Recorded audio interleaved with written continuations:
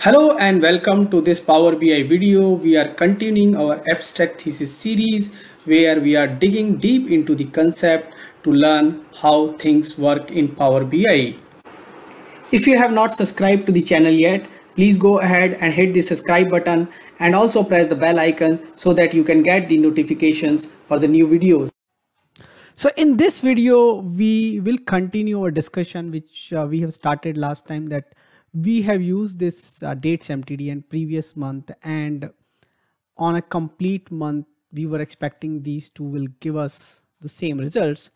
But when we have used date range and we found out that it is not giving this results. So let's look back to that one. So this is DATESMTD, which is returning us data, and October is selecting, and this date because it's a complete month, we can see that sales LMTD last month till date and previous month both giving us the same data.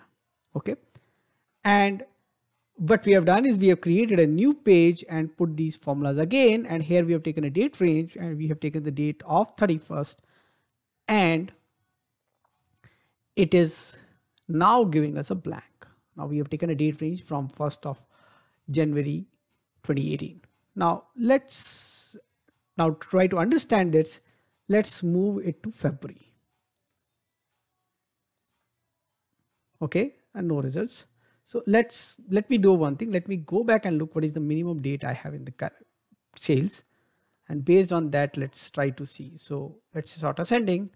So we have 2018 10 is the one. So let's go to till 11th month in 2018. So I go here and I move down 18. Okay, November.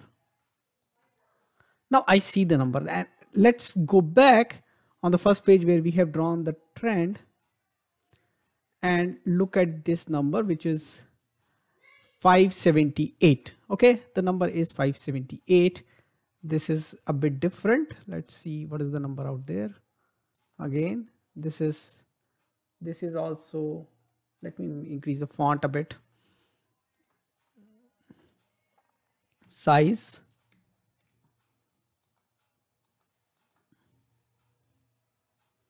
This is 576 in the month of October, and I'm getting 578, almost nearing the first month.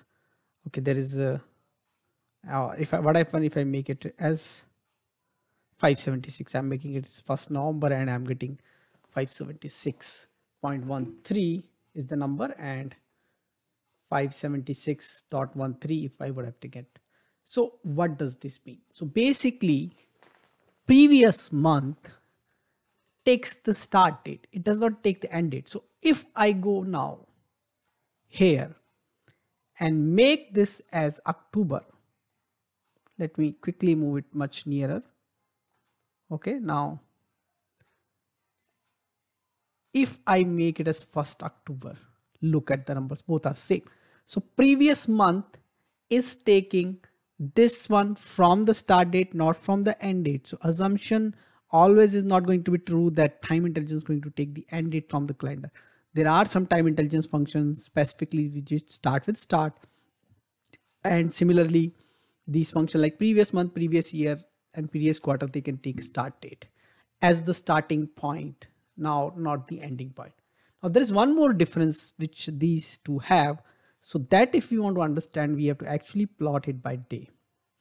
Okay, so I'm going to plot it by day, and I'm going to plot sales MTD, sales LMTD and sales previous month out here. Now look at this.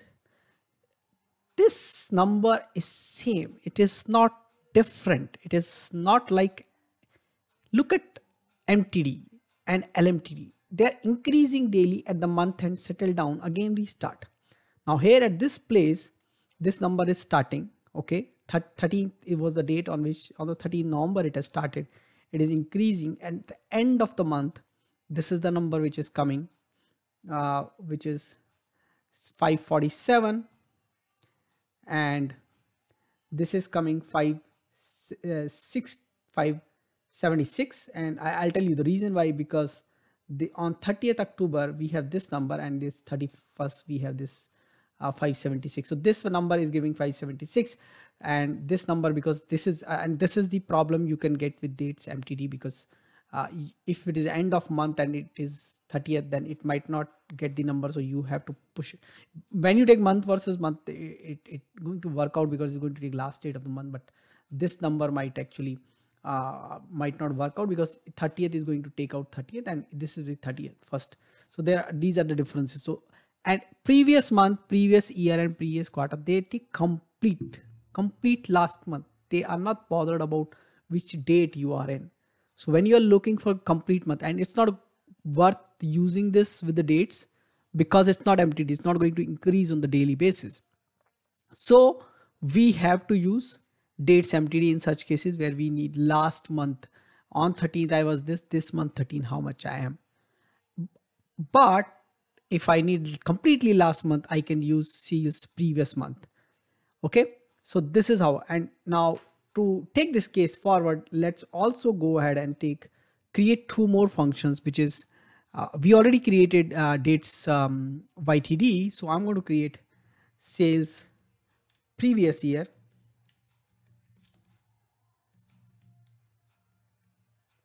and we are going to use calculate sales, and I'm going to take previous year now. And again, I'm going to supply dates to it from the date calendar. And let's take, okay, this spell is wrong. I realize this.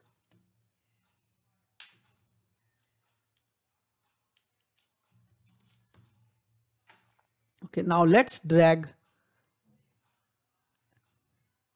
LYTD, and so we'll not have anything in 2018, and in 2019 at some place it will start, and we have sales previous year. Okay,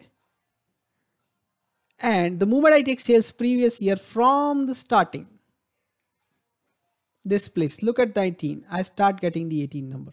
Okay, and let me put sales YTD out here so that I can actually look at the number comparison. So in the sales YTD, you can see that this number is a previous year number, and this is continuously 1 year.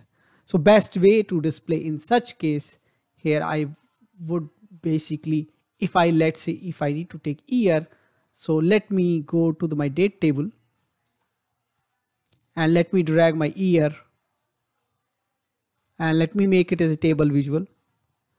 I take dates YTD, I take previous year, and I take sales LYTD. Okay, similar kind of number. So this is how the display. So depending how we are going to use it, you have to be very careful in using whether you need to use dates YTD or dates MTD or previous month or previous year. See, previous month, previous year is going to give you complete picture. It's not day wise. It's not going to change day wise. And the moment you change the context to year, so now right now the context is year, and this is 31st December, which is going to be passed because that's the end of year, and that's where the context of the year is getting it displayed correctly. So you need to be aware what context you are going to pass now. So here it is taking the start of the year date, here it is taking end of the year date, and based on this context of year it is taking both these dates. So we have to understand that. So what context we are supplying here is, which is what is deciding this thing. So you have to remember, so we have a date range, and what date range is passing when we are viewing it by the date table items, then what are the date passing it. And remember, everywhere you might have seen that we are using the year, month, quarter, anything we are using here from the date table. We have not taken it from the sales table. We are not using it. So these are the few things you need to take care. You need to understand the difference between what parameter it is taking. Look at the Power BI documentation. I have a blog where you have all the links to the important documentation, and you can refer to that and you can find the Power BI documentation. Otherwise you can search like Power BI previous year, previous month, you will get the documentation, and look at the documentation where it is starting, where it is ending, or what date actually it is taking. Is it taking start date or is taking end date? And these kind of things are there. So try these things out and suggest us what else you want to see. Do let us know, do you like this video, and in the comment do you let us know if we have a different understanding or this understanding might not be correct. You might have some better reasons to explain to us. So do comment and keep on watching. Keep watching, keep asking questions in comments, subscribe to my channel and press the bell icon so that you can get notification for new videos. Thank you.